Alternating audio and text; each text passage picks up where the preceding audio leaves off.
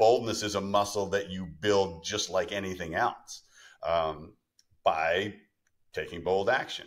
And uh, early on, I like to tell the secret. A lot of people think, well, I would be bolder if I were more confident.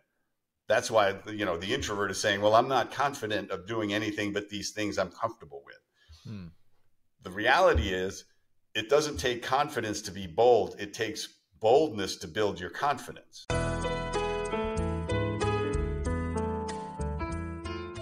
So we were off air and talking about you, boldness, being super bold, all that other kind of jazz.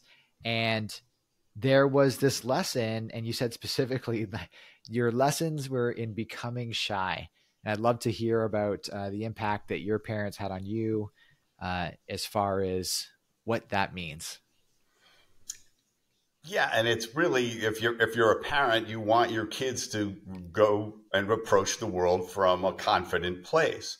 And so my mother was a very bold person out of necessity. Early on, my brother was very sick, and she just had to deal with doctors and surgeons and hospitals and everything. And she just powered through all of the barriers that they tried to put up against her. And then she became a life insurance salesperson. She was the first female life insurance salesperson in the state of Rhode Island.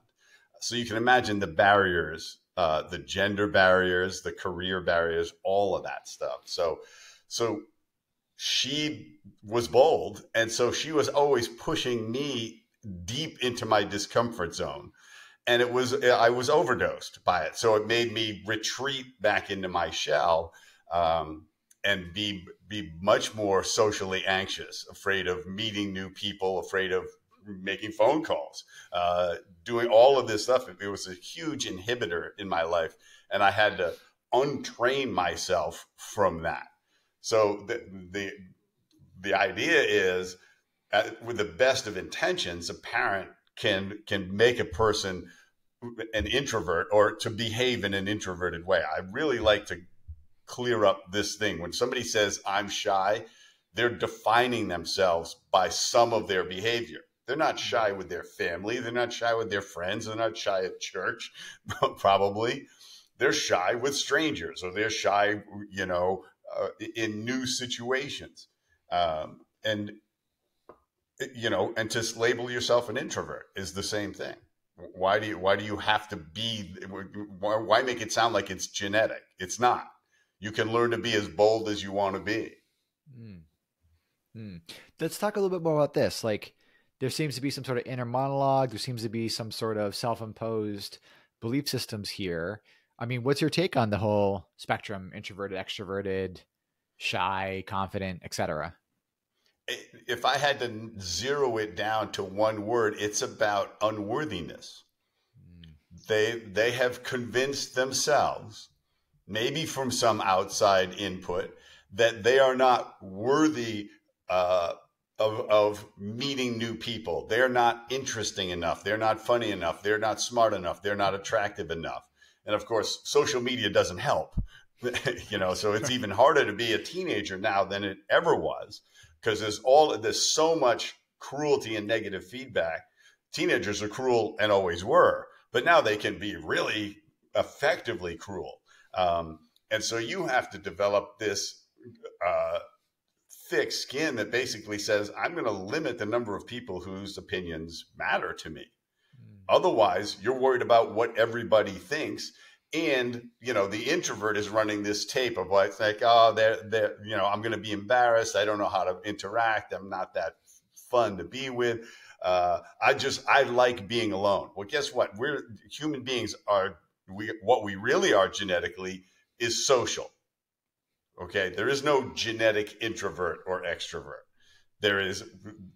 We are meant to survive by social interaction. That's why we have taken over the planet, for good or for bad, for the planet. But I mean, it's our interaction with each other that we need. I mean, people die of loneliness. They can be so alone all the time. And it's challenging now because again, so the digital world and social media makes it very easy to not actually interact with people, to do a false version of social behavior. I actually call it antisocial media, because it's not teaching you any social skills. And so a lot of what I want people to understand, and stuff that's in my book, is how to have a social interaction, how to meet anybody you want and have a normal conversation and be interested in them. And that's how you get appreciated. And a lot of people don't realize how easy it is. And they don't realize that boldness is a muscle that you build just like anything else, by taking bold action. And you know, early on, I like to tell the secret. A lot of people think, well, I would be bolder if I were more confident. That's why, the introvert is saying, well, I'm not confident of doing anything but these things I'm comfortable with. The reality is, it doesn't take confidence to be bold. It takes boldness to build your confidence. Bold action is what builds your confidence. Bold people are not confident in all sorts of situations. They just choose to act anyway. And what happens is, the more you do it, the more positive feedback you get from the world. And it builds your confidence. And so it gets to the point where a bold person is much more comfortable trying and failing than not trying. They don't like not trying. And actually, what happens to most people is, when they hesitate and they miss opportunities, that's what gnaws at them. That they didn't speak up, that they didn't step up, that they didn't try something. Whatever it was, meeting somebody, asking for a promotion, starting your own business, somebody offers you a fun thing to do and you say, oh, I've never done that before. I don't want to do it. I might not do it right. It's like bold individuals don't worry about being perfect. They know it's impossible. They just want to live fully, and they want to bring their full self to the world. You said something earlier about, when we were talking about social media, about picking and choosing whose opinion you care about. What are some steps you can give to the feel good fathers that are listening to cultivate that, and then cultivate that in their families? Yeah, I would actually sit down with your kid and say, whose opinion is really important to you? And let's make a list, and then say, and rank them. Is this person a 10 out of a 10? Hopefully, me and your mom, if you're, we're somewhere in the 9-10 zone, that your opinion matters to us. Your best friend, your opinion matters. Maybe one or two of the teachers that you really like are a 6 or a 7. Other kids in the school, maybe a 4 or a 5. Whole bunch of other kids are a 0. Let them be a 0, and realize this is what, if you can, the way to help them understand it is say, all human beings walk around judging people all the time. We say, oh, that guy's beard looks funny, or that guy needs to lose weight. That woman, should never wear that dress. Like that. We do this automatically without knowing the person. We see somebody drive, they cut us off, they go, oh, that guy's a freaking jerk. He's not really a freaking jerk, right? And one, he's probably not. There's like a dozen reasons why he could have cut you off. And two, he doesn't care if that's what you think. He doesn't know you, and you don't know him. So if we're doing it without knowing people, and we're wrong about 82% of the time, I'm wrong like 95% of the time with my first judgment, because I learned as a shy person to really judge the heck out of people. Realize that other people are doing it too without knowing you. So that if they have a judgment about you without knowing who you are, why would you worry about what they think? How does shyness lead to judgment? Because you're trying to protect yourself. So it's a defense mechanism to say, I'm not interested in that person anyway because they're stupid. or they dress funny, or they're a snob, or they're full of themselves. All of this stuff that you say, I don't need to know that person. Hmm. So you create judgments that make it so you don't have to be social because you're so uncomfortable being social. It sounds really close to they're more interested in being right than they are interested in that interaction. Yeah. Awesome. Awesome. Yeah. Do you want to be clever or do you want to be in relationships? Hmm. What are so we talked about one consequence that people can die of loneliness. What are the other consequences of purposeful, either intentional, conscious, or unconscious shyness? Uh, you're going to miss a lot of fun. You're going to miss some really good relationships, and you're going to find life unsatisfying because you're going to start to stack regrets. I should have met that person. I should have asked this person out. I should have gone to that party. I should have joined that club or that team. And so that's what motivated me more than anything else is I kept missing out on stuff because I hesitated, because that's what the shyness causes. Mm. You, instead of acting, you hesitate, and what happens is the window of opportunity closes because it could just be a few seconds. It's like, oh wow, look, it's Tom Hanks, I'd love to go talk to him, but I don't know what to say, and he's not going to be interested in me, and and like I'm not wearing the right shirt, and he's probably really busy, and he's gone. Mm. Or you say, I'm just going to go tell him how much I appreciated all of his performances because they've really impacted me. I'm going to Mm. walk right up and say it. I'm not going to necessarily be comfortable saying it. I'm going to go and say, Mr. Hanks, I just wanted to say, don't want to bother you, just wanted to say how much I appreciated your performances over the years. It's really made a difference in my life. He's not going to say, get out of my face. He's going to say, thank you. But mostly what people do is they let the person go by and don't talk to him, or they go over and try to get a selfie because that's pretending that they know Tom Hanks. Mm. It sounds like the great. So this is like really talking about the superficial versus the deep connection, right? Like there's this idea of this social media is the we all know it's the highlights, it's the highlight reel of the day to day, right? There's 16 hours of waking moments in your day, and they don't all look like that selfie on Instagram, right? Right, and it's like, oh, I have 180 friends, or 5,000. Mm, Okay, you can probably maintain 10 good friends, and probably only 5 really good friends. mm, It's just not possible to maintain a good relationship. So there was a movie many years ago with Bill Murray called Meatballs, and it was about summer camp and all these kids at summer camp.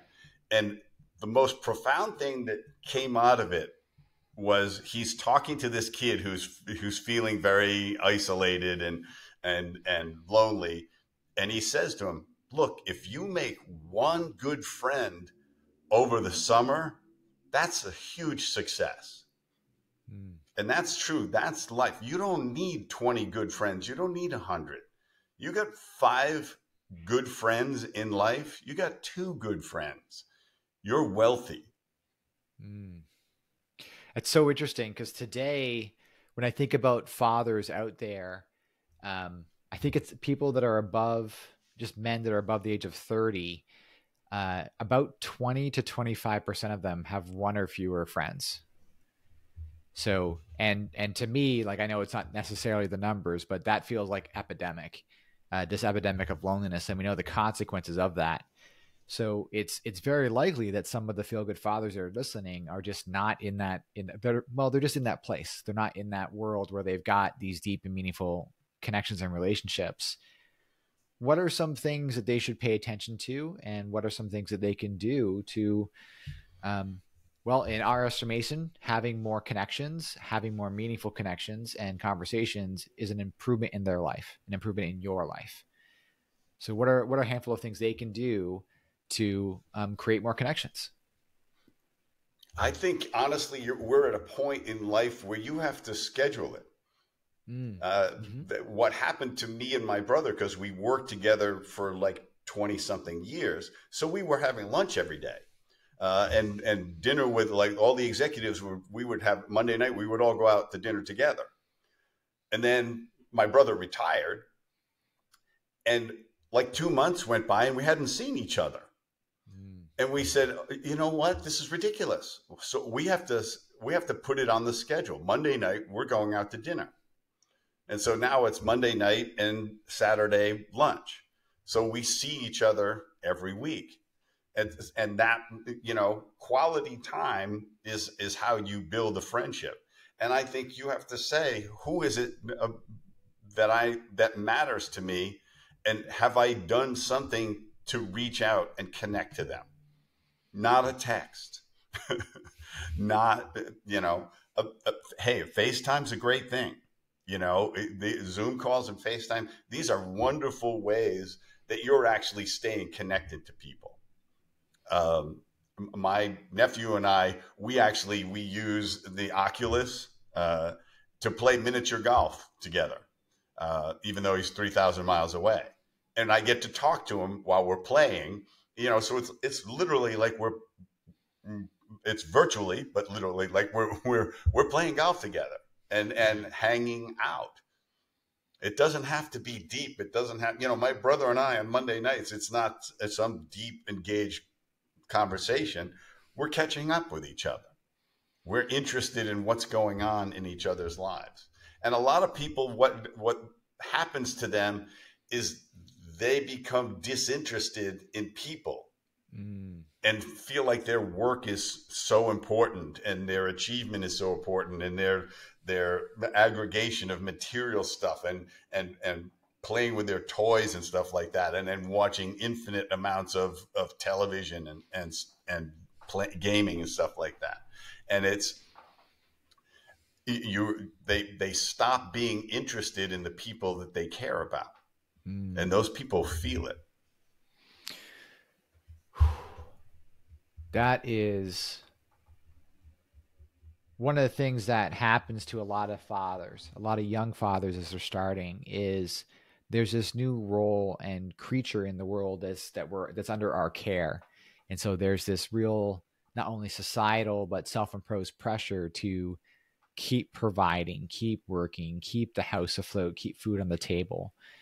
um, I can see it being really easy to fall into the trap of like, because even I hit it sometimes with my new one. My new one's 4 months old. Of just, oh, I got to keep working. I got to keep working. Got to keep working. And some days it's like it hits the end of my day, and I'm like, I've always got more work to do, but I'm walking out and trying to spend that time with my young daughter, with my eldest, and just doing that. What are some so we've hit like the kind of the end point, and it's really easy to, when we're finally in the swamp, when we're finally like, waist deep in the muck, to realize, I've made some poor choices. What are some ways to kind of catch it in the act, hit a little bit earlier, to kind of get back to the maintaining of these good, meaningful relationships? I think what I do is I start every day with I list three things I'm grateful for, Mm-hmm. and invariably it's reflecting on somebody that matters to me, Mm. that I treasure their friendship, their care, their involvement in my life, how much the relationship has given me. I think if you don't reflect on the people and how much they matter to you, and what you can give them, are you offering them what you get from them? Mm. If you're not asking that, that's when you have to check yourself. And you're married too, right? And we take our spouse for granted. It Mm. becomes the baseline. And you have to actively push yourself out of that state on a regular basis to make a difference in the relationship, to sustain the relationship and the health of it. So that same activity that you would do when you're shy would be the same activity that you would do for your spousal relationship. Yeah. Not activity, the same mindset, the same. Well, and it's sometimes it's the subtlest bit of behavioral change. One of the principles of my book is everyday action, doing some bold action every day to build your boldness muscle. And so that when it matters, your boldness muscle is strong. When you do see that person you want to go over and meet, whether it's somebody famous or a great musician or just somebody you admire or somebody you just want to know, you've built your boldness muscle. So everyday action is powerful. And it's the same thing in any relationship. What little thing did I show my son or my daughter or my spouse that they really matter to me? That I've been thinking about them. And sometimes it's just the simplest little thing. It takes 10 seconds. And we don't, it's like people, the other example I use is people write emails so fast, they don't write a salutation or a goodbye. Right? It's like, blah, a non-grammatical 8 words. And instead of thanks, I look forward to seeing you again. Like that takes an enormous amount of time. And we have all gotten to this. For everybody listening, that was sarcasm. just because I know Fred, yes, but that was sarcasm. It takes no time to write that extra sentence or two, the one in the front, to cue up your appreciation for the reader, to state what it is you need, and then to state that you're looking forward to the next interaction. That takes no time. Okay, keep going, Fred. Yeah, that's the same person that says I don't have time for that will find themselves trapped trolling Instagram for 45 minutes.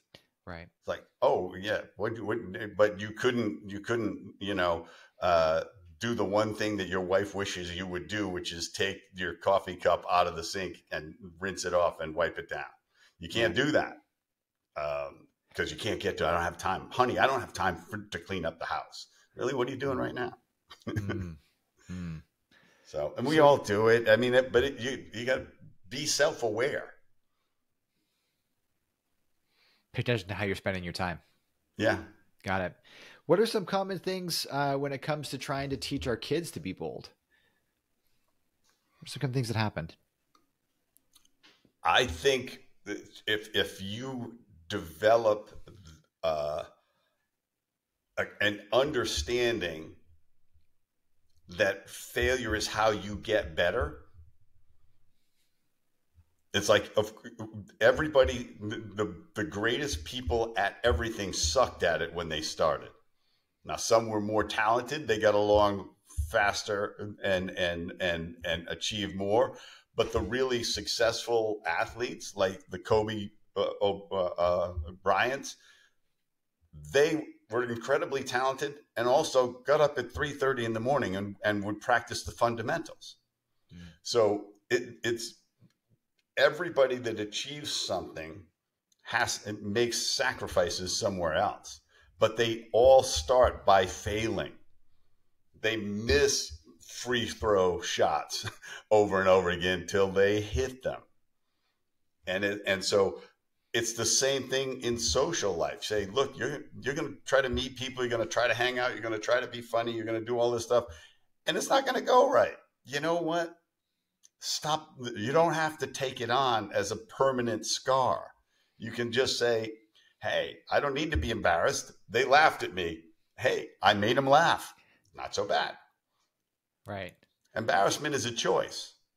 And if you can help them to understand that you can make another choice, than feeling embarrassed or humiliated. You can just say, wow, I'm still learning. I got to get better at this. But that was, failure is information. If you can get them to get over that and just realize that rejection has got almost nothing to do with you.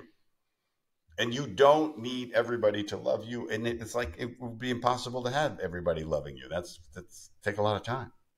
So talk a little more focus about on this. fulfilling, a satisfying life and being a better you.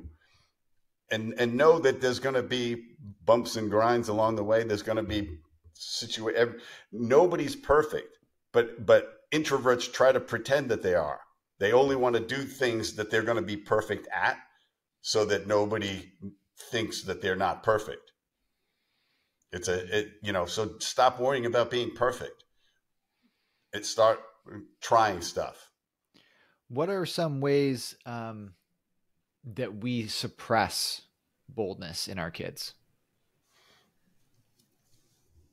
A lot of parents, they're so worried about the child experiencing any sort of emotional hurt that they protect them by saying, no, I'll talk to them. I'll do this for you. I'll meet that. I'll call the parents and arrange the play date for you. Instead of saying, would you like Tom to come over? I think you need to call his dad and say, can Tom come over? And so instead we do stuff for them everywhere, and they don't develop any social skills, and they don't develop any boldness muscles. So, put them in challenging situations, and when they fail, sit down with them and say, how did that feel? Oh, that felt terrible. Yeah.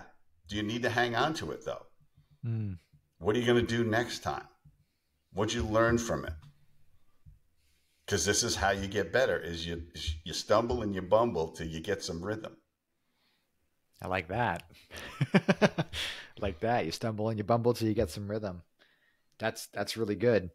What are some other things that we can, as feel good fathers, right, that we can use to develop our own boldness? What are some common situations? And then what are some other things we can do, other really, really great ways to develop this muscle in, spouses, in our kids? The basic thing is, notice when you're trying to stay in your comfort zone and deliberately push yourself out of it. But the easiest way to do it is talk to strangers. Talk to a stranger every day. And the easiest way to talk to a stranger every day is to compliment that stranger. And if you can teach your kids to do that, if you can teach them to be a positive influence in high school, and just say, you're cool because everybody knows you got something nice to say about them, instead of being cool because you got the most sarcastic thing, or the most cutting thing, or the most critical thing, or the most cruel thing. Instead say, those glasses look great on you. I wish I needed glasses. And you do it without trying to get anything in return except to make them feel good. As adults, we can get trapped in trying to be comfortable all the time too. I don't want to feel uncomfortable. I don't want to fail at anything. And the reality is, the only way to lead a fulfilling life and chase your dreams is by a series of failures. That bold people look at failures as a stairway up. Whereas shy and introverted people, and most people, look at failures as a way to retreat and never try it again. So look at if I were talking to somebody who said, I really want, I would have liked to have been blank. I would have liked to have coached Little League, but when people say I want to be in the NBA, it's like, okay, let's be realistic. You're 5'2", right? So, but I mean, you can still be involved in basketball in all sorts of ways. But if you have this thing that you're afraid of failing at, and a lot of times it comes with, oh, I hate the idea of public speaking. Do you hate it, or are you just afraid of it but would like to do it? Then it means you have to do it. You have to find a way to start doing it, because what you're afraid of is also what you're afraid of failing at tells you what you really would like to do. Very That's interesting. It's a great indicator of, like, when they say, it's like, yeah. And then you see them, I would never like to speak in public. And then you see them in the coffee room at the business, and they've got everybody's attention telling them a story. And they love the fact that everybody's listening to them. So it's like, yeah, I think you kind of want to be a public speaker, and also just understand yourself, and for your kids to understand your ability to stand up in front of people and communicate effectively is probably the most powerful life skill that will carry you forever. There's a bunch of other things. There's all sorts of skills that we can learn that might or might not be useful 3 years from now, or 5 years from now, or 10 years from now. That will carry you all your days. Your ability to get up in front of people and communicate your ideas effectively, and your ability to meet anybody you want also, because it's the same thing. It's saying, I'm putting myself out there. I am worthy enough, and I'm willing to take that risk, and know that not everybody's going to love me, and not everybody's going to hate me. And I'm going to impact somebody. If I give a lecture and one person comes up after me and says, this is what I've needed to hear for 15 years. Thank you. I'm fine. I don't care if the other 500 people don't say anything to me or think I'm an idiot, because I got through to one person when they needed it. I was right there for that person at that moment when they needed me. That's all I need. That's the only gratification I need. I'm not getting everybody. I'm not getting a standing ovation. That half of a standing ovation is the other half of the people saying, I guess I got to stand up too. So don't believe it, and don't worry about it if it doesn't happen.